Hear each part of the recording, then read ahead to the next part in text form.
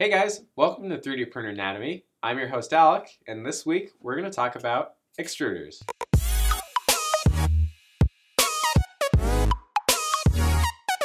To pull filament off a spool and push it into the hot end, there is a motor with a gear attached to it, and this is called an extruder, and sometimes referred to as a cold end as well.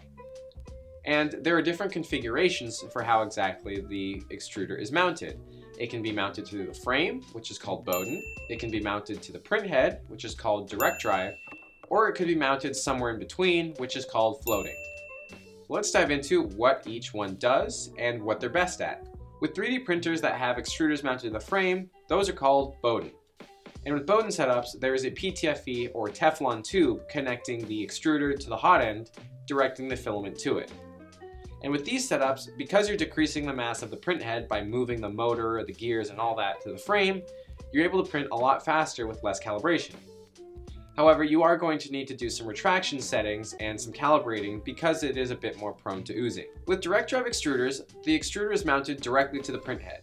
And with this, it's a bit more responsive, so you can print things like flexibles easier and with less troubleshooting than with a Bowden setup. On top of that, direct drive extruders are a little easier to troubleshoot in general because they don't have as much oozing and leaking like a Bowden system might. However, by adding the motor to the print head, you increase the mass of a moving part, meaning you will need to print just a little bit slower, or if you want to try printing faster, you're going to need to do a lot of calibrating and troubleshooting to be able to do that. There's a third not often seen setup called floating or flying extruders. And what this does is take the motor, instead of mounting it to the frame and instead of mounting it to the print head, it just floats between the two. So with strings and counterweights, it suspends the extruder above the print head, giving it a very short filament path, which means it's easier to print flexibles and troubleshoot. But by having it suspended, it reduces the mass of the print head, giving you the advantages of Bowden. Like I said, I haven't seen it often, and really the only times I've seen it are on Delta printers, and it looks like it works on those machines. It's just something you don't see very often. Now within these categories, there's one subcategory, direct and geared extruders. And with direct extruders, there is a gear on the motor shaft, and this is the one that interacts with the filament.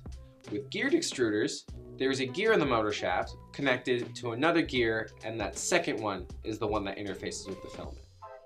Now between these two, on the geared setups, that can work with 175 very easily or 3mm filament very easily. But with the direct, you don't get enough torque to be able to push out 3mm filament. It can do 175 no problem, but once you get into 3mm, there is a lot of torque that needs to be put into it in order to get the filament to push through the nozzle.